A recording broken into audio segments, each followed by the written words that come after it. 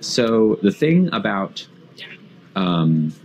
gender is that it is separate from your body parts. And that's a very difficult concept for some people to accept. But I've always been a girl, right? I just didn't always realize it.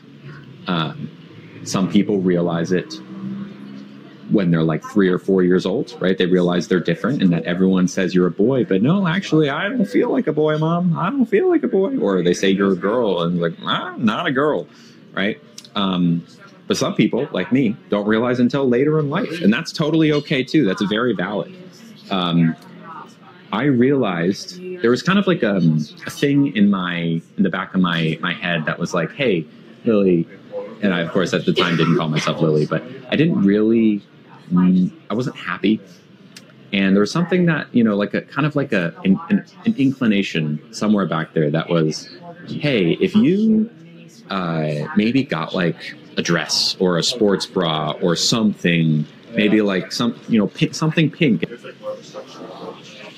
Am I interested in men or women? I'm interested in femmes. So women mostly, but, you know, non-binary femmes as well. What did you say? What the f*** did you just say? I've always been a girl, right? Wrong, wrong, wrong, wrong. Wrong, wrong, wrong, wrong. You're wrong. All I can think of when I see a TikTok of that fella, Lily, we just heard from with his little white dog, is how in the movie Silence of the Lambs, the one and only Buffalo Bill always had his little white dog Precious with him. Is this what they mean by life imitating art? It rubs the lotion on its skin or else it gets the hose again. Anyway, welcome back. Thank you guys so much for joining me. So I have a fairly quick and very crazy Clown World update for you guys today. And as usual, we have, well, very little time to waste. So let's get into it. Now, if you place your attention on the screen for a moment. So this is Jessica. Now, Jessica is a biological man who identifies as a trans woman and calls himself a transbian or trans lesbian. Now, Jessica posted this photo in the Trans Woman Support Group. The caption says, I am so happy to finally be myself, and I think I look passable with very little makeup on. What?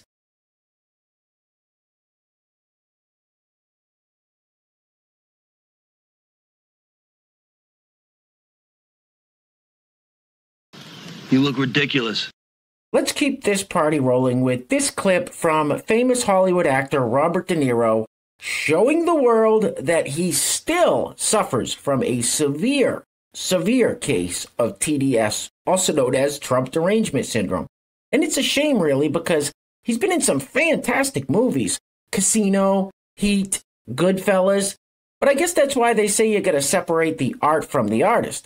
Because of nonsense like this. Roll it. Stupid. He's a punk. He's a dog. He's a pig. He's a con, a bullshit artist, a mutt who doesn't know what he's talking about, doesn't do his homework, doesn't care, thinks he's gaming society, doesn't pay his taxes. He's an idiot. Colin Powell said it best. He's a national disaster. He's an embarrassment to this country. It makes me so angry that this country has gotten to this point, that this fool, this bozo, has wound up where he has. He talks how he wants to people in the face. Well, I'd like to him in the face. This is somebody that we want for president? I don't think so. What I care about is the direction of this country. And what I'm very, very worried about is that it might go in the wrong direction with someone like Donald Trump. If you care about your future, vote for it. You're a fucking idiot. Let's stick with politics for a moment. Now, this next clip is kind of long. It's about 2 minutes long, but it's worth the watch because it is a perfect example of what happens to someone's brain when the only sources of their news are mainstream media outlets like CNN, MSNBC, and such. Roll it. Y'all, I'm just going to be honest. I need some help understanding why in the polls it appears that there are still enough people who perhaps would vote for Trump over Biden for president. while I would not deny at all that I would not necessarily want Biden, but he's a heck of a lot better choice, in my humble opinion, than Trump. I've just got to know who out there wants the person to be in office who tried to overthrow the government once already and rob people of their legitimate votes. Who wants someone in office who has already said they want to be a dictator for a day? Who wants somebody in office who has made fun of a disabled reporter, said that he wants to grab women by the bleep, who is responsible for the deaths of several police officers who were trying to protect people on January 6th, who was responsible for inciting those who did that violence, who was responsible for many hate crimes. I'll be honest, as a teacher, I have most definitely seen an increase, or did see an increase, in hatefulness of minorities during the years Trump was in office and for a couple years following.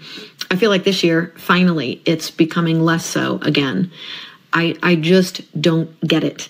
Can somebody please explain to me? And if you have any tips for how I could be a part of influencing friends, family, or through social media, has anybody out there had success in at least getting people to open their eyes and start to realize you are following the leader of your cult? Oh, shut up, silly woman. Unbelievable.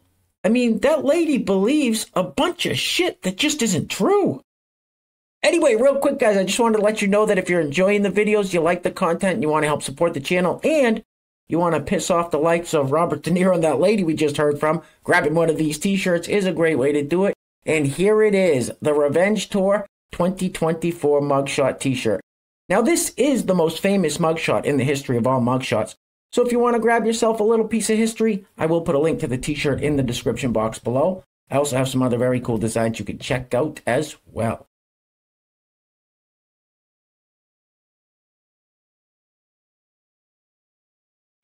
Nice. Very nice. All right, what you're about to see in this next clip is a direct result of the body positivity movement, also known as the fat acceptance movement. Roll it. We're fat. Our bed is gonna make noise when we're in it. We're fat. Of course we lean while doing the dishes. Damn. We're fat. We love to eat at all-you-can-eat food places. We're fat. Of course we have snacks in our bag. 'Cause we're hungry. Eat vegetable. Eat broccoli. And speaking of the body positivity movement, sometimes the jokes just write themselves. Roll it. Do you want one cookie or double it and pass it forward? Pass it forward. Do you guys want 2 cookies or pass it forward? Pass it forward. Forward. Do you want 4 cookies or double it and pass it forward? For sure, double it and give it to someone else. Do you want 8 cookies or double it and pass it forward? I'll take it, I guess. Grab all of them? Yeah. Okay. Oh, wait. Was she a great big fat person? Now, I know it's very easy to lose hope when watching these videos, and your faith in humanity probably goes right out the window. But don't get too down. Don't get too depressed. Do exactly what this gentleman says, and it is sure to boost your spirits. Roll it. Whenever you get upset, I want you to say, boom, boom, shakalaka, boom, boom, ketchup with the mustard. And watch, I bet you'll feel better. And say it with energy. Say, boom, boom, shakalaka, ketchup with the mustard. Yes, baby. The f*** are you talking about? The f*** are you talking about? Now, personally, I think it is impossible to actually stay in a bad mood if you say, with energy, boom, boom, shakalaka, boom, boom, ketchup with the mustard. With energy, though. Anyway, next up. So this is probably the most disturbing thing you're going to hear all day. And what's most disturbing about it is that medical institutions are putting out these studies, none of which I believe a fucking word of. Roll it. Hi, my name's Ash and welcome to LGBTQ plus birth research. Today's video signposts a case study where breast milk produced by a trans woman after she successfully induced lactation was analysed for its nutritional qualities. This study centres a trans woman who successfully breastfed her baby. She induced lactation via hormone therapy, using domperidone as a galactagogue, breast pumping, and then directly breastfeeding her infant. She co-fed with her partner, the baby's gestational parent, meaning the parent who carried the pregnancy, for the infant's first 4 months of life. The decision to stop breastfeeding was maternal choice. The medical management of how lactation was induced, including medications, dosages, and timings, are outlined in the study. For milk analysis, the mother provided 4 samples of frozen expressed breast milk, and each sample was collected approximately 1 month apart. All samples were warmed, hand agitated, and analysed using a form of infrared spectroscopy. All samples were run twice, and a mean result was generated. When compared with average nutritional values of breast milk expressed by cisgender women 10 to 12 weeks after delivery, values that were taken from a large systematic review of milk analysis, these breast milk samples showed nutritional values that were equal to or higher for fat, protein, lactose, and calories. Alongside this analysis, the study includes details of the mother's experience of breastfeeding her baby. She describes it as both, quote, emotionally fulfilling and pragmatic, and talks about the positive benefits for her partner too, including her getting more sleep. The paper concludes, and this is a long quotation, these findings provide reassurance about the adequacy of nutrition from human milk produced by non-gestational, transgender female and non-binary parents on estrogen-based, gender-affirming hormone therapy, and support the importance of this experience on a personal level, end quote.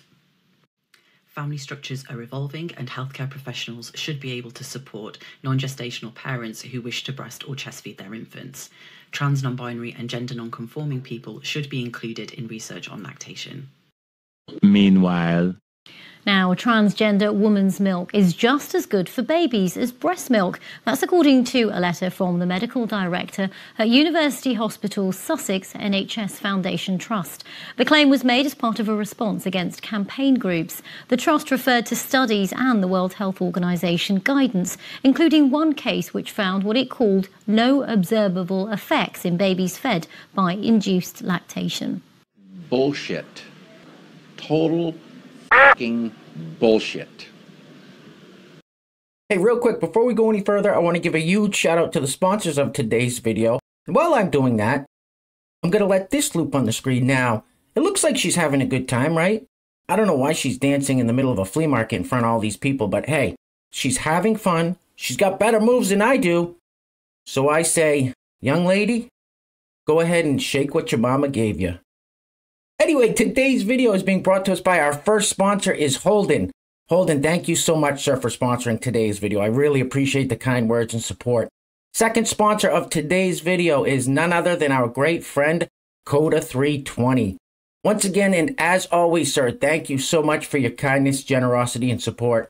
It's truly appreciated. And I know I say this every time he sponsors a video, but Coda320 is just one of those people that keeps my faith in humanity alive. So, once again, today's video sponsors are Holden and Coda320. Now, if you'd like to sponsor the next video and help support the channel, there is a PayPal link in the description box below, and I will say your full name as a sponsor of said video unless stated otherwise by you. All right, I think we've seen enough. Get this off the screen, please.